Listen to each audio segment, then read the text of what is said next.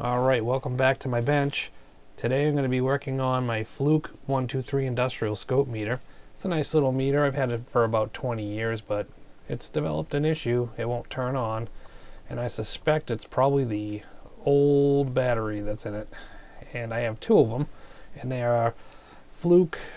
Let's see if I can get this. They're 4.8 volt, 200 milliamp battery pack NiCad. And they are just four subsea 1.2 volt cells.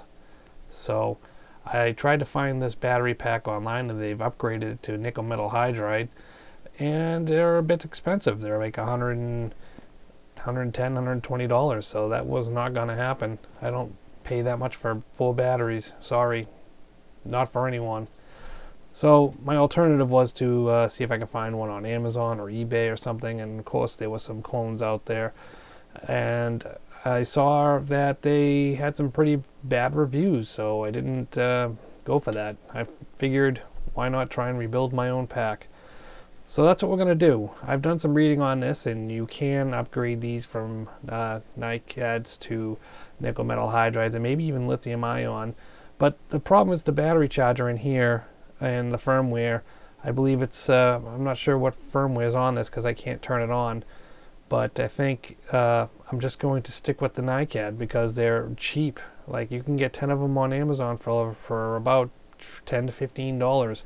So that is quite cheap compared to the $120 that Fluke wants for this battery pack. And plus I don't have to worry about the charging circuit for replacing a direct replacing NiCad with NiCad. Yeah, they don't look too bad. There's a little bit, this side here has got some corrosion growing on it. And I've seen, you know, I know you can shock them and try to revive them, but then, I mean, we're talking 20-year-old batteries here, so it's not worth it. I'm not going to, you know, try and get another 10 days out of it or a couple hours. I want something that's going to be fairly reliable if I want to use this in, you know, mobile applications. So, like I said, I went on Amazon and bought, I believe, 10 or 12 of these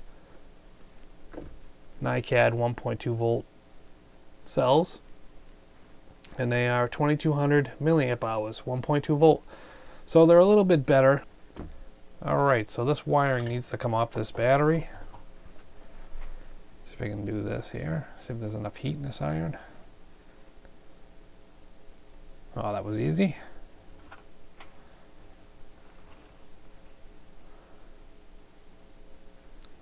Very good. So it looks like these are tack welded to the cells. So obviously I'm going to have to cut these off with a pair of nips.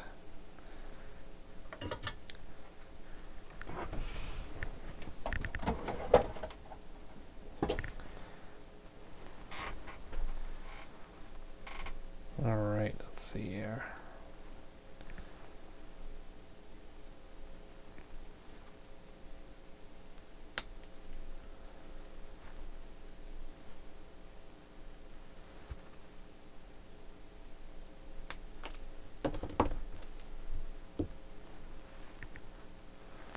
Let's get an ohm meter on this.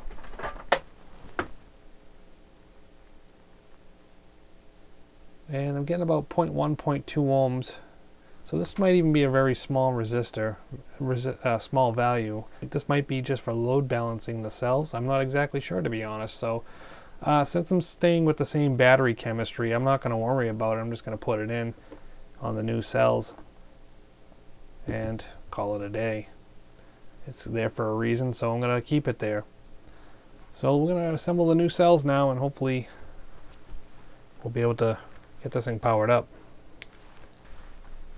Okay, so I got the batteries out. Now I'm going to measure the batteries just to make sure that they indeed have some sort of a charge on them. So I'm going to put my meter on DC volts and just 1.28, 1.24, 1.1, and 1.2. Okay, now I'm going to try and measure this old cell, see if there's any life left in this. 0.1 volts.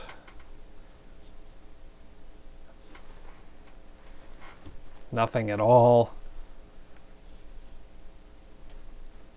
Nothing at all. Dead. So these are all stone dead except for one cell. So yeah, this is going in recycling. Alright, so now we got to figure out how we want to assemble this. Alright, so I put a piece of tape on one side of this because I don't want them to show it out, since you have to put these in series, and if you do that and the other one touches this and this one touches that, you basically have two batteries reverse polarity touching each other, and that's probably not a good idea. So this side's up, plus, it says right there as well, and this is the negative side, and I'm just going to have to figure out which way is the best way to do this, and I think I'll just go with it, tie them this way. Now I'm probably going to glue this whole pack together first before I solder them, just to make things a little bit easier. Alright, so I've soldered one pack and this is the second pack, and just put a little bit of flux in here, make things go a little easier. Let's see if this will take some solder.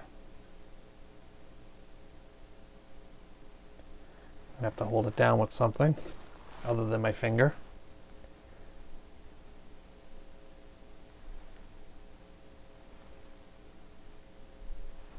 That's good. So now that I have two of these soldered up, I can make one full pack, solder this, whatever it is, resistor, in here between the two battery cells, and glue the rest of the pack together. And I just use regular hot glue for now, just to kind of assemble things. I might throw some super glue in there and peel this stuff up. You can always get hot glue off with alcohol. There's a tip for you. So I'm going to do that now. So now we have to deal with all of these connections. Peel that up a bit. I want to be careful not to short these out. They're not like lithium though. They won't explode instantly. Lithium's some pretty evil stuff. Those batteries do not like being overheated, overcharged, underdrained. They're very, very, very delicate flowers. iCAD's a little bit more forgiving.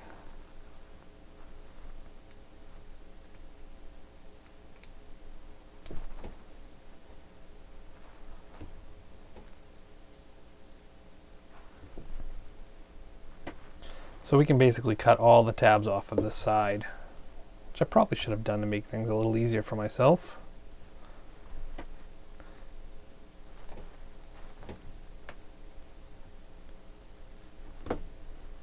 See, it's going to start there and here, that.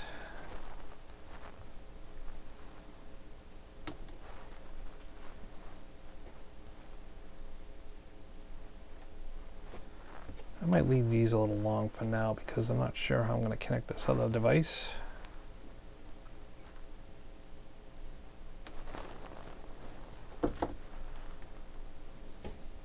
So I'm just going to hot glue these now together.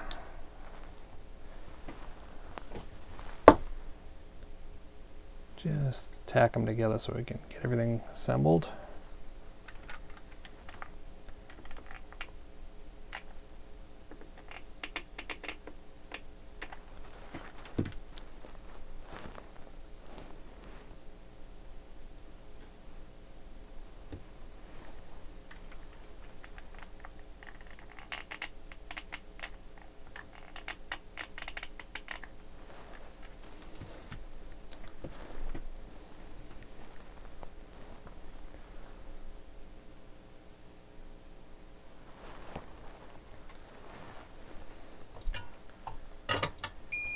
Alright, so now I'm going to put some flux on here. Get these tinned up.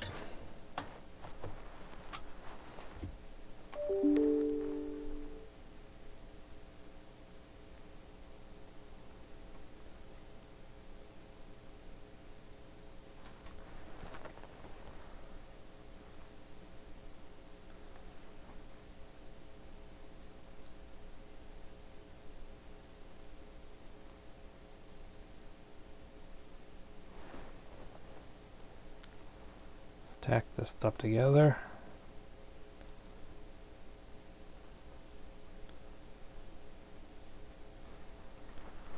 A little bit more solder on this.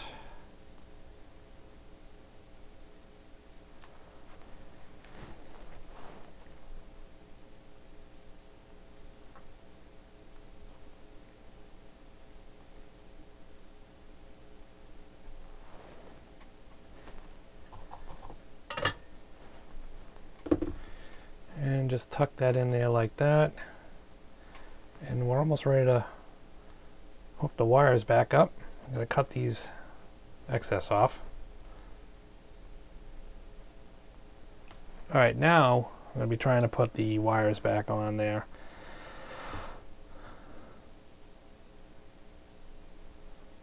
So I'm going to need a solder on each end of this battery.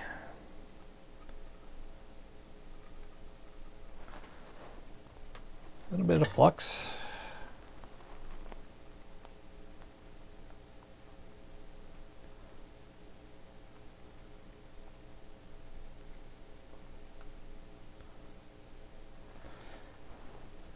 The batteries will soak up a bit of heat too, and that can always be problematic.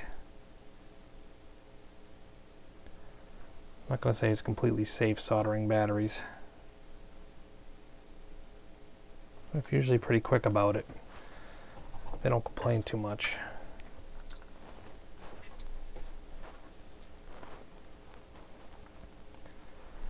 Alright, so this wants to be... Alright, so that's going to get stretched over there.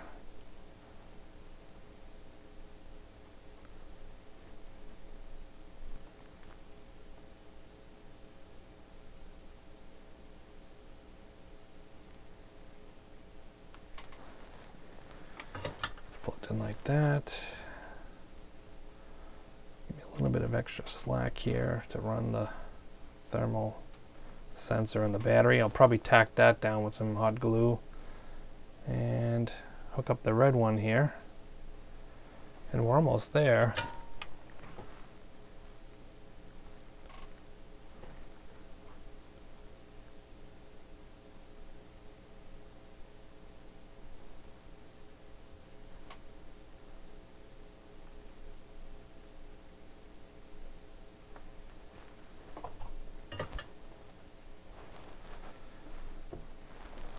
Alright, looking good so far, so I'm going to glue and tape this stuff down,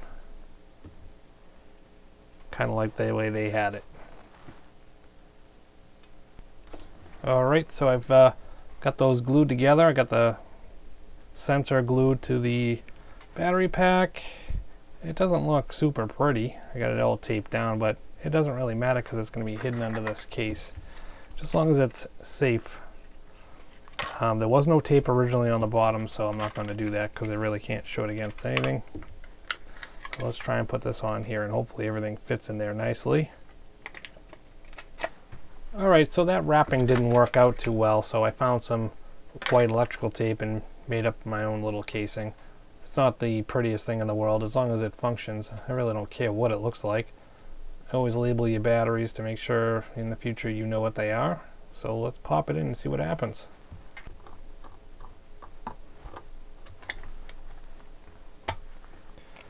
Take out the old pack.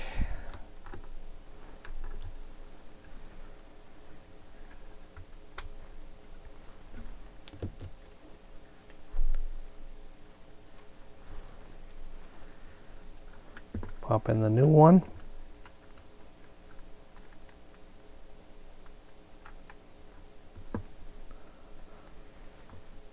Never liked that battery connection in there. And see if we can tuck it in there.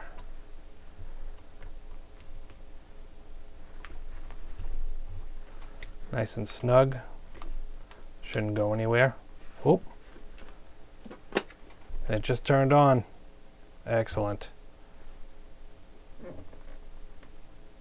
Okay, so I have the ScopeMeter powered up. I've done a refresh on this. You have to do a refresh on the battery when you first put in a new battery set, and I would advise that. And you can do that by going to user options and press battery refresh. It's going to take between 12 and 16 hours to do this. I believe it drains the battery and charges it up fully. And once it's done, it doesn't really tell you. You just have to go by the clock. So after 12 hours, I turned it back on. And I have turned it on, and so far it's been running about an hour, and it's only dropped down one battery bar on the battery graph here, displayed on the meter. So that's not too bad. That's a lot better than what I was getting, which was nothing. So if it's only dropped down one bar in an hour, I can work with that. So this is going to be ongoing testing with this. I think I'm just going to be keeping this on until it dies and find out how long it takes. And once I figure that out, I will put the time that I found that it lasted in the description. I think it's roughly going to hopefully last 3 or 4 hours, but we will see.